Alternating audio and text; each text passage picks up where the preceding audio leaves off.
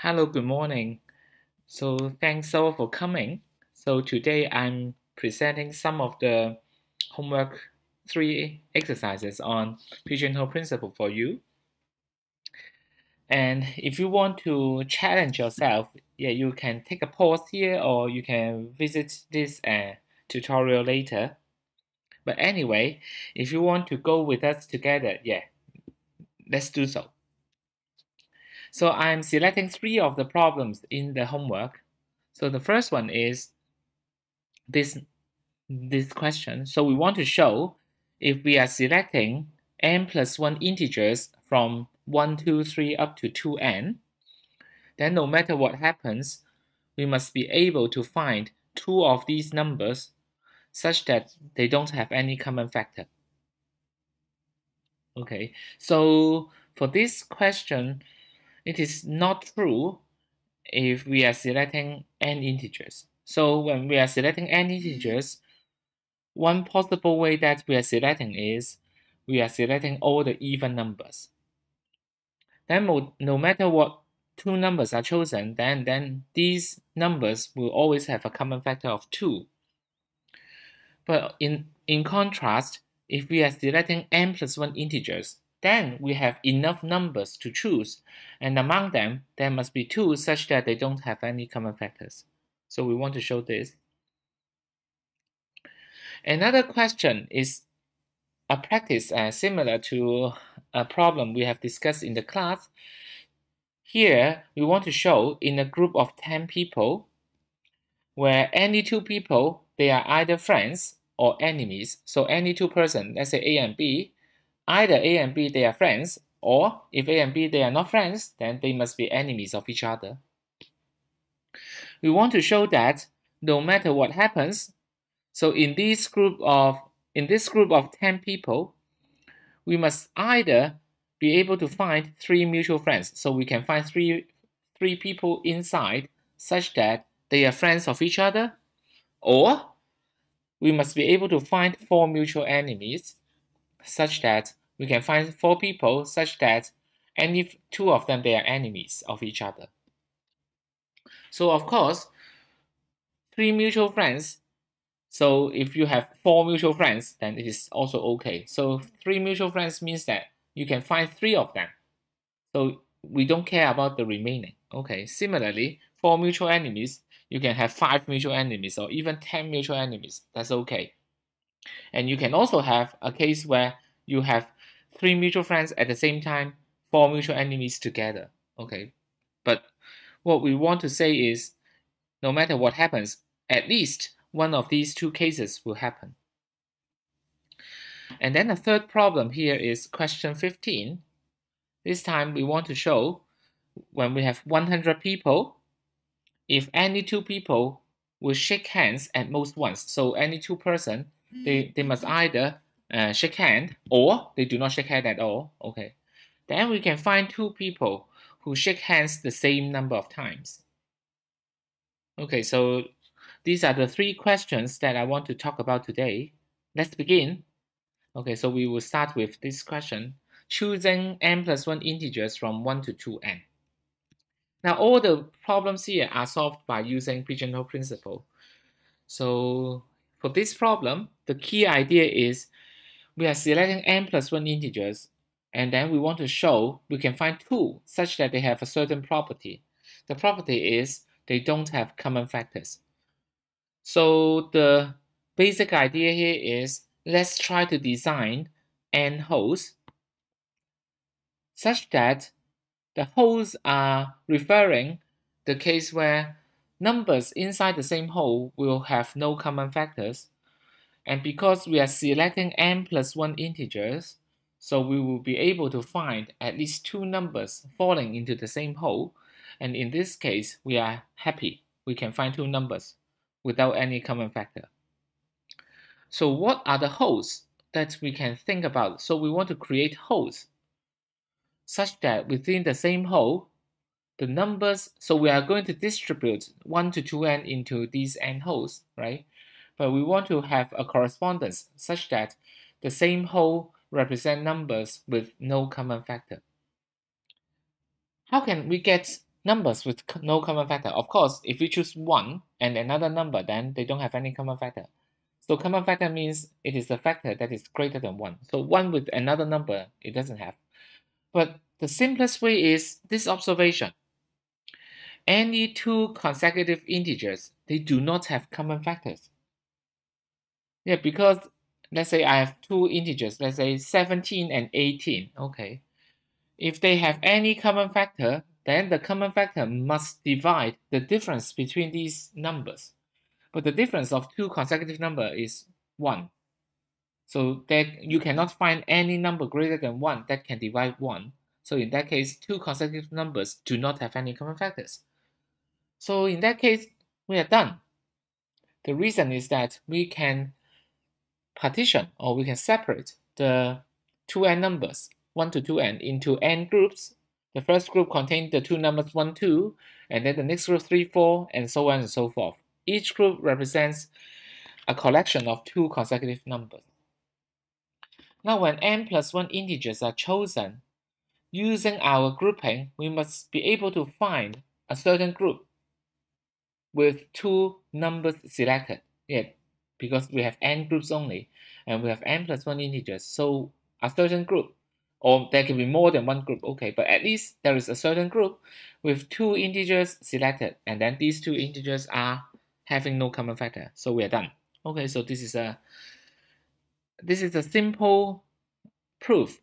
Yeah, usually pigeonhole principle requires us to have creative thinking. The hardest part is to create the holes. And after you have creating the holes, the argument is usually simple. So yeah, get more practice so that you can become more creative. Okay, now let's talk about, so this is question 10. So let's talk about question 13. We have a group of 10 people, and we want to show that either 3 of them are mutual friends or 4 of them are mutual enemies. This question is very similar to a question that we have discussed in the classroom. So at that time, we have 6 people, and then we want to show that we must be able to find 3 mutual friends or 3 mutual enemies. Okay? So we change it to 10 now, and then one of them changes from 3 to 4. Okay? Okay, so let's see how we can solve this problem. We are using a similar idea as we saw this in the classroom. So we consider a particular person P. So there are 10 people, one of them is P. Okay. I claim that one of the following cases must happen. So the first case is P has 6 or more enemies.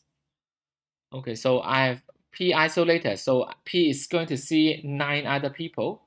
So the first case says P has 6 or more enemies. Now, if it is not true, then in that case, P can have at most 5 enemies. So in that case, P will have at least 4 friends. Is that okay? So if P has 6 or more enemies happen, then we have case 1. Otherwise, P has 5 or less enemies. So in that case, P will have 4 or more friends. We want to show that no matter which case is happening, then we will have the original statement to happen. We will see that either we can find 3 mutual friends or 4 mutual enemies. Okay, so let's look at case 1. Case 1 says P has 6 or more enemies. Now, for this case, P has 6 or more enemies. So let's find 6 enemies of P. We find 6 of them, any 6 of them. Now, using the results from the classroom, among these 6 enemies, okay, so there must be 3 mutual friends or 3 mutual enemies. Now, if we can have 3 mutual friends, then we are done because our problem statement says that we can find 3 mutual friends. On the other hand, if the 6 enemies, we can find 3 mutual enemies, then these 3 people together with P will form 4 mutual enemies. So we are also done. Okay? So when case 1 happens, when someone has 6 or more enemies, then we're done. Okay? let's take a look of case 2. Case 2 says, so case 1, P has 6 or more enemies. Case 2, P has 6 or some type of 6 or more friends. Okay. Now, if P has 6 or more friends, then let's take a particular 4 friends from P, and among them, we can find either 2 mutual friends. Okay, so among these 4 friends of P, so these 4 friends of P, they can have any type of relationship with each other. So the first case that we claim here is maybe we can find 2 of them, they are friends. Or any 2 of them, they are not friends. That means that all these 4 people, they are mutual enemies. Now, if the second case happens, then we have 4 mutual enemies and we are done. On the other hand, if the first case happens, we have 2 mutual friends from these 4 people, then together with P, then we have 3 mutual friends, then we are also done. So it says that in case 2, we can always find either 3 mutual friends or 4 mutual enemies. So no matter which case 1 or case 2 happens, then we're done. Okay, so this is the proof of the question. Now, indeed, this problem, you can make it a little bit tighter, okay, and make it more challenging. So in fact, if we have a group of 9 people only, it is also true that there are 3 mutual friends or there are 4 mutual enemies. It is also true even if we have fewer number of people. The same observation must occur. Now, how do we show this? So we are using our observation from question 13. Now we have 9 people now, but the same argument will still hold. If there is some person P with 6 enemies or 4 friends, then the result will be correct. Yeah, if P has 6 enemies, then we go through with case 1, then we're done. If this P has 4 friends, then we go through with case 2, and then we are done. Is that okay? So the only case that happens is we cannot find anyone with 6 enemies or with 4 friends. So there are 9 people here. So if we isolate a particular person, then we will see exactly 8 other people. Now for these 8 people, when we do not see 6 enemies and we do not see 4 friends, then what does that mean? It means that everyone, suppose to the contrary that we don't find any 6, so there's nobody with 6 friends, as there's nobody with 6 enemies or with 4 friends. So everyone has exactly 5 enemies and 3 friends. Is that okay? Now what will happen? So let's take a look of the number of friends relationship that we can find.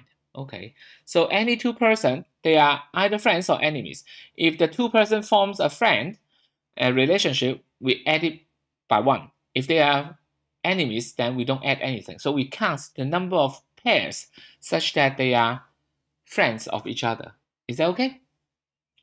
Now, there are 9 people altogether, and then each of these people has 3 other people as friends.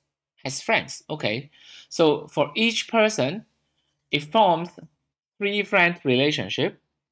So altogether, there are 9 times 3 friends relationship. Oh, but we are overcounting because for a friend relationship, it is formed by 2 persons. So we count it once from 1 person and count it another time from the other person. So to count the number of friends relationship correctly, we must divide it by 2. So altogether, there are 9 people. Each one forms 3 friend relationship. So altogether 27, but we have to divide it by 2, so we get 13.5. But this is not possible because the number of friend relationship must be a whole number. There can be 1 relationship, 2 relationships, 7 relationships, but there cannot be anything like 0.5 relationship. So when we have seen this happening, then we see that it is impossible. So this is impossible. It implies that everyone has exactly 5 enemies and 3 friends, cannot be true. So in that case, we show that we must be able to find someone with 6 enemies or 4 friends so that the result will also be correct.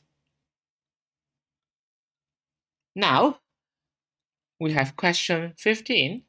So for question 15, I do not write down the proof because it is very easy to understand. But let's take a look of what will happen. So in a group of 100 people, any 2 people shake hands at most once. So the number of times that a person can shake hands with the other person could range from 0, 1, 2, 3, 4, 5, 6, up to 100. So there are actually how many cases? There cannot be 100 because there's only 100 people, right? So from 0, 1, 2, 3, up to 99. Okay, so the possible number that a person can choose as the shaking hand number is from 0 to 99. So there are 100 choice. Oh, but we have 100 people. So if you want to apply pigeonhole principle, then 100 people, 100 choice, there is no guarantee that 2 people will shake hands the same number of times. So it doesn't look like we can apply pigeonhole principle to solve this problem here. But this is not true, okay? Because we have a very clever observation. If a certain person shake hands 0 times, what does that mean? It means that every other people cannot shake hands with this guy. So for any other people, the number of shaking hand numbers could range from 0, 1, 2, 3 up to 98 because nobody can have 99. So if someone has shaking hand number to be 0, then it means that everyone will have shaking hand number ranging from 0 to 98. So there are 99 choices only. So in this case, 2 people must have the same shaking hand number. Okay? Now in contrast, if someone has shaking hand number to be 99, then this person is going to shake hands with every other people around. So in that case, nobody can have 0. So if someone has 99, then it means that all the handshaking numbers must be between 1 to 99. So there are also 99 choices.